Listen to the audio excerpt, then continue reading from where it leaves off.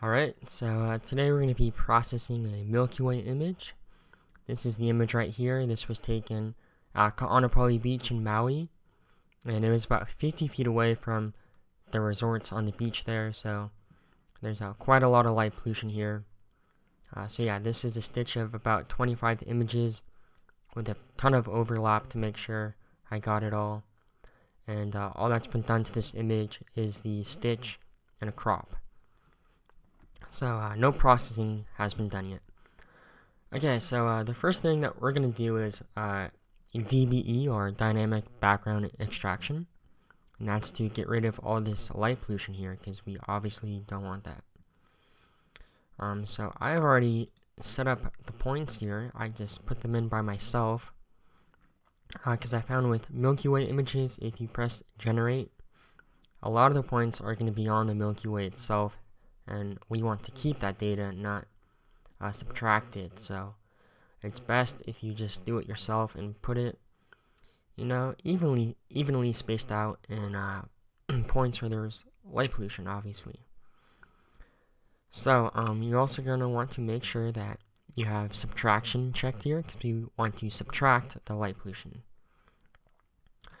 Okay, I also had to increase the tolerance here. It usually starts out at, I think, 0.5, and I had to put it up to 0.8 to get this point right here, because that was in more severe light pollution.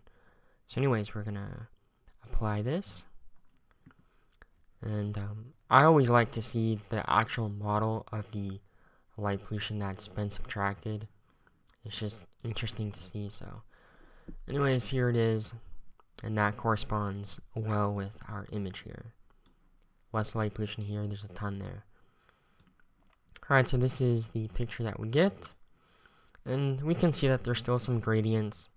You can maybe mess around a bit with your dynamic background extraction. Maybe run another iteration to make it more smooth, but it's not totally necessary. We're going to correct this a bit with background neutralization, color calibration, and SCNR to remove some of this green. But you want to be careful with that, because sometimes you have air glow, and that might be green or a red or even a mix of kind of orange, and you don't want to subtract that out, because that's a naturally occurring thing that you want to keep. But anyways, we're going to run with this, and now we're going to do our color calibration and background neutralization. So first thing, we're going to do the background neutralization. We're going to click right here, and that's to create a preview. We're going to just get a nice chunk of the kind of neutral sky that'll be used for this. So let's run that. Okay, we're going to create a new preview, and we're going to get a nice chunk of the Milky Way, and I like to go basically right at the Sagittarius region, right in the core, to get that kind of more white color here, but it shouldn't really matter too much. And that's our white reference. So click preview 2 and background reference preview 1. And we're going to leave this checked here. You want to leave that checked when you are dealing with a wide field image, and in this case we have a wide field image of the Milky Way. Alright, we're going to run that.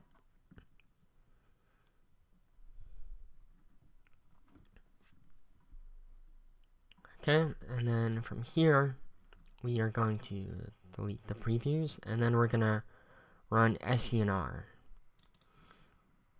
And so we have the options for which color to remove. We want to remove the green. I think this is usually a case when you use a DSLR, which I did for this image.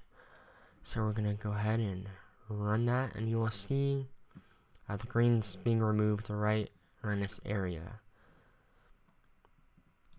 Alright, so if we go back, this is what it looked like. You can see a lot of green up here. And then we ran it, and now it's gone. And we also have just a more kind of reddish tint on the whole image, which is good to see, because that's this color right here is the natural color of the Milky Way, and that's what we mainly want to go for. Okay, so now we can get started with curves. If you know how to use the curves tool, you can get a lot done. It's super useful. It's a basic tool, but so much can be done with it if you know how to use it correctly. And a lot of the time you just have to play with it a bit, but there are some general basics that will get you going. And actually, before we do curves, we're actually going to make a star mask. So just process mask generation, star mask. And if you leave it in star mask mode right here in the working mode, it's not going to work too well in this wide field image. The masks that you have on the stars are going to be way too big. I mean, we have a ton of stars in this image. And I found that they're just always way too big. So again, we're going to choose structure detection. And when we do that, we're going to have a pretty nice tight mask. So we're going to let this run. It takes a little bit, but yeah, we're going to do that first. So we're going to, after this is generated, we're going to apply the mask. And then we are going to invert the mask so we are protecting the stars. And then we're going to do our curves. I found it's not usually a problem in Pixinsight when I use the curves tool without a star mask, but you do run the risk if you don't have a mask and use curves where you will oversaturate your stars, and they're just going to become these very harsh white pinpoints of light, and that's not what you want. You want to show the actual star color. You got a ton of yellow stars, some kind of reddish, and you have some blue ones too, and we want to conserve those colors because that's what's really there.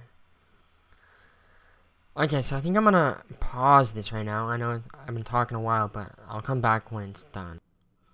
Okay, so this is the mask that we end up getting, and if we zoom in here, it seems to correspond pretty well with our image, what you would expect. So we're gonna go ahead and apply it, and we'll show the mask. See, if we zoom in, you get all these white spots. That's the stars being protected. To see that better, we're going to invert it. And zoom in.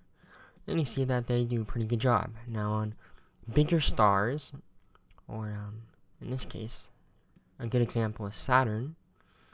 Even though it's not a star, it's a big source of light, and it does not do a very good job at protecting it.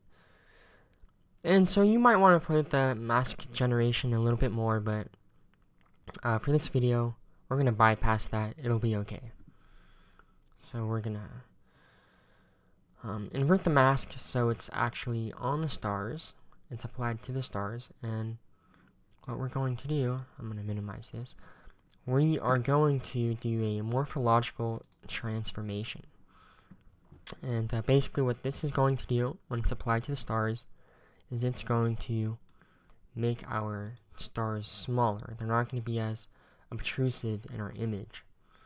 So I've already done a general run through of this image before, and I found that 50% works pretty well.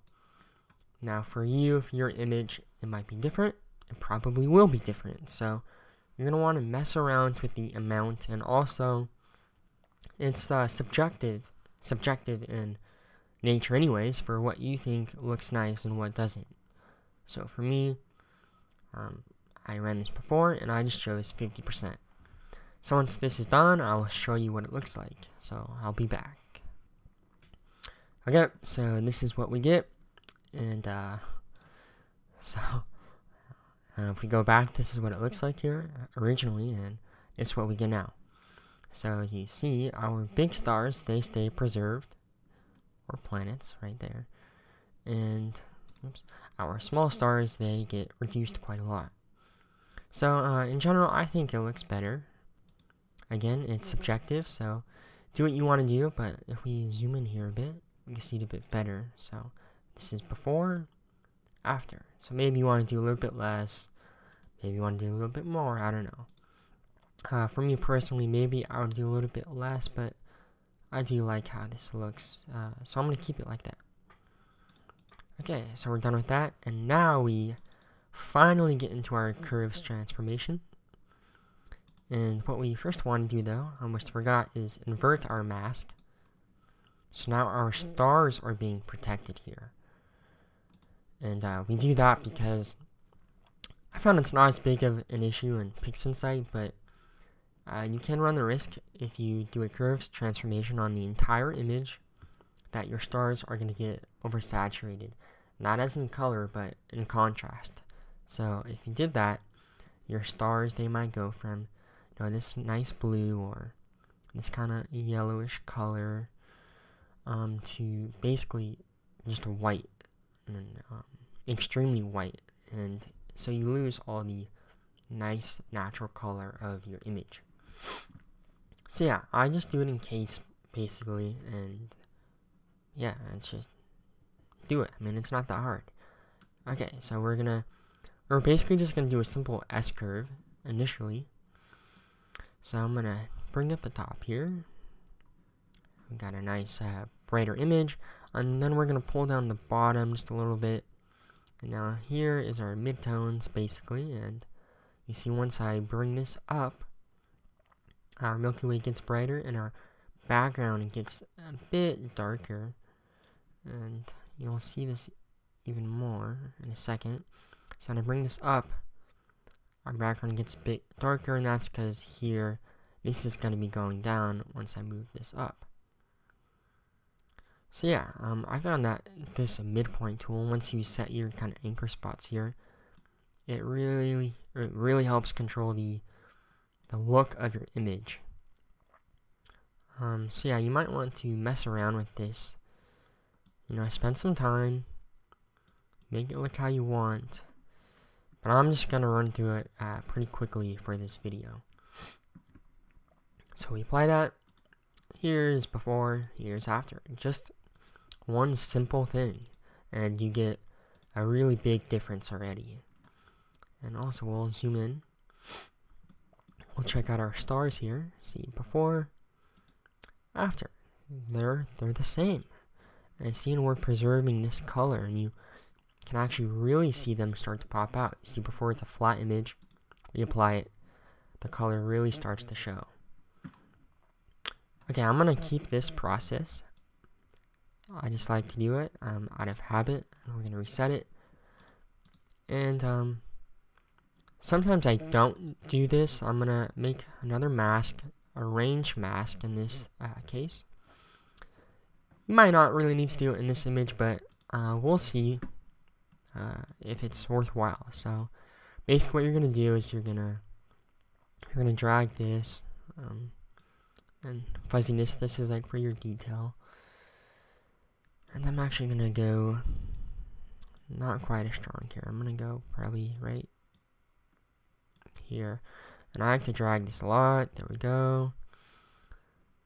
We're gonna go back one more. Okay, drag this, and see, I'm doing it quite a lot. Okay, so our white part, this is what we're gonna be basically applying it to, I think. Oh man. Yeah. Okay, and our smoothness, we're just gonna increase this a bit. And so basically, yeah, we're not gonna go too rough here or too smooth, but we don't want to be super rough. So we're gonna smooth it out just a little bit. Okay, we're gonna apply this, create the mask, and now after it finishes here, we're going to actually apply the mask, and basically we might mess around the curves tool, or we might do some local histogram equalization for some better basically contrast in the dust lanes, or sharpening kind of. You can think of it maybe like clarity. That's a good analogy. If you guys use Lightroom, it's kind of like clarity. So let's go ahead and show this mask. So there we go, right there. Or if I invert it, you can maybe see it a little bit better. We're going to be going all along here. So let's invert it again.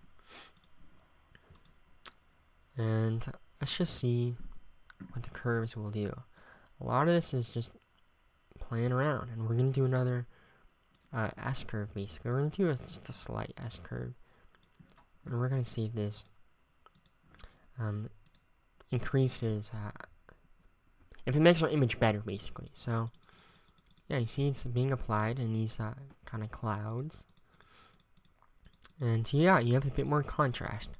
It's very subtle, but if I increase the preview on and off, yeah, it might be worthwhile. So I'm gonna go ahead and actually run that, and it's the subtle things that can make your image that much better. So it's up to you if you want to do it or not. We'll take a look at LHE. I normally don't like using this, honestly, for Milky Way images, because I don't know, it just doesn't look as natural, and you got to be really slight on the amount that you use in this as well. So preview on and off, and yeah, you can see all of this has more clarity to it. Especially look at these dust lanes, especially in here. You can see that contrast, that clarity really pop out then. And I'm not a huge fan of clarity, so I'm gonna go real minimal. Basically, once I apply this, I'm actually going to zoom in on this area right there and decide if I want to keep it, because like I said, I'm not a huge fan and it can degrade your image. So I'm gonna come back when this is done. Okay, so this is what we end up getting. It's extremely subtle, actually. You can, at least for me, I can hardly tell the difference here, but I didn't apply that much because I'm not really a fan. So anyways, you use it again, it's subjective, use as much as you want, but yeah. Okay, so I saw that this video is starting to get kind of long, so I'm gonna go a little bit faster. So we're gonna go back to our star mask here. I'm just gonna make sure that I'm protecting the stars, and this is what we're gonna be doing for the rest. So we're gonna do another curves adjustment, and I'm gonna get more contrast here, basically make the sky a bit darker, make that Milky Way nice and bright. Again, we're just doing our S curve here. Pull this down a little bit more. Okay. Yeah, that's good. I don't want to go too much, and again, you want to be sure, you want to watch out that you're not clipping this like dark nebula, especially down below. It gets real dark down here, so you want to watch out for that, because as we do each iteration, you know, we're adding more contrast. So even though it says here we're not clipping, you gotta watch out, because if you do, you know, a ton of iterations of this, you're effectively doing this one huge S curve, and you don't want to clip your data. So yeah, just watch out for that. Okay, so I just like seeing again what I did there. Good. Again, you might want to spend some more time on that. Next, we're going to be using this exponential transfer. Okay, and basically what this does is it's going to increase some contrast in our dark dust lanes here, and it's going to preserve details in our highlights. So again, I might want to mess around with this slider, as with basically every tool, both of these sliders, but geez, I think before I did 0.5, so I'm going to run this, and I forget how long it takes. I think it's kind of fast. Okay, so we're going to keep this going. Yeah, there we go. So, before and after. See, our Milky Way is brighter, and yeah, we got some more contrast here. And check out these dust lanes out here. You can see them kind of start to pop. You can see the nebulosity right in this complex. You can see it start to kind of pop out a bit. So yeah, we're gonna go ahead and keep that, but again, back to the curves, because I I'm not a huge fan. I just want to do a slight curve there. A very, very slight minimal S-curve. Yeah, see, there we go. We got better separation of this dark background with our bright Milky Way. Again, all subjective. That's processing is super subjective. Do what you want to do. Try not to deviate too much from when I say reality, I mean the colors of the Milky Way. So obviously we can't see this at all with our own eyes. Okay, so there we go, and now we get into color saturation. However, I'm gonna go back to curve transformation, and I'm gonna do a general saturation increase here. At saturation, let's get our preview going, and we're gonna go around the middle, and we're gonna saturate that. And yeah, you don't wanna go crazy. But there we go. We can see some nice saturation as we go in and out of our preview here. So I already think it's pretty saturated to begin with, and that's just from doing contrast. So yeah, we're gonna apply that subjective once again. Who would have thought? Okay, so now it's applied. I like to see what we did. Okay, we're gonna minimize that. You can invert your star mask to apply it to the stars, but really I think the stars are pretty nice and saturated. You might want to do a super slight saturation, but right now I'm gonna hold off on that. Okay, now we're opening up color saturation, and this is more selective for what part of our spectrum here that we are going to saturate. So for me, I like seeing the nebulosity here, these nebulas here, the Lagoon Nebula. I want to see that saturated a bit in the Trifid Nebula right there. So let's go ahead and, it's about this color here, kind of magenta, and we're going to increase that. You see, we're increasing a ton of hues just from that, right? We see this being increased, this kind of reddish brown. That's because I brought all of them up. So, yeah, be selective about it. You see, I don't want as much of those browns being saturated, so you create your anchor points again. So there we go. And see, it's not as much saturated there now. And also, I'm gonna deviate a little bit here from pure natural colors, the Milky Way. Blue is nice. I mean, that's the most common Milky Way image you see, right? People have a ton of blue. Well, yeah, it's because people like seeing blue. And yeah, you can see once I apply this and apply it, whatever, you can really see the blues right around here. Once I turn them on and off, you see it start to pop. So, yeah, do what you want to do. I'd say don't go super crazy, we don't want that, but do what you like. And now I turned up the magenta bit, you can see it pop here. And maybe I want to go this strong normally, but I'm going fast now. But I still want to cover the points, so we're going to apply that. Use your own discretion if you like it or not. I want to spend some time with these hues. If you got some air glow, mess around the green or the red if you have red air glow, whatever. And let's check out what we just did.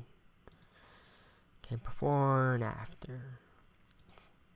You can really, you see the blues pop, and let's check out this nebulosity here. So, here's before, and here's after. Yeah. Okay, so there we are. There is our image. You can use some final tweaks if you want, whatever that may be. Maybe you want to mess around with the curves a bit more. Maybe you want to mess around with the clarity from LHE, whatever. Do what you want to do. But yeah, this is the image. But before we're done, assign ICC profile. I don't know if a ton of people actually do this or not. At least on Reddit. It seems like some people don't. They forget about it here. If you're posting to the web, you want this in sRGB.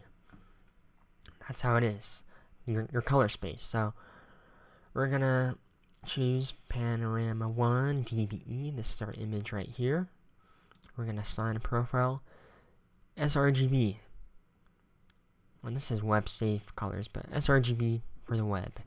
And you're going to apply that. And now, oh wow, my image is less saturated a ton. So yeah, and you know, the colors, they get a little wonky here. So again, you're gonna have to go back to your curves. Generally what I do is I just increase it a bit. I just increase the saturation, and you'll see the colors, they're still a little off, so might want to mess around with that. But there you go. Apply the saturation again.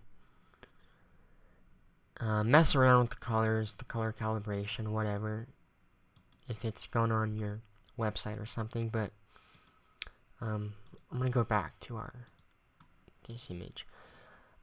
Not all computers are, you know, in the same color space, or you'd say, see here, I think, well, I don't know if it's in Adobe RGB originally from, oh no, it is, because I used my DSLR. So yeah, it was taken in Adobe RGB for my camera, but that color space doesn't correspond very well on the web, and so it might look good on your computer as a screensaver or something, but if you load it up on your phone, it's gonna look terrible. So yeah, you want to assign your color space sRGB, and there you go. It'll look good on the web or on your phone, whatever.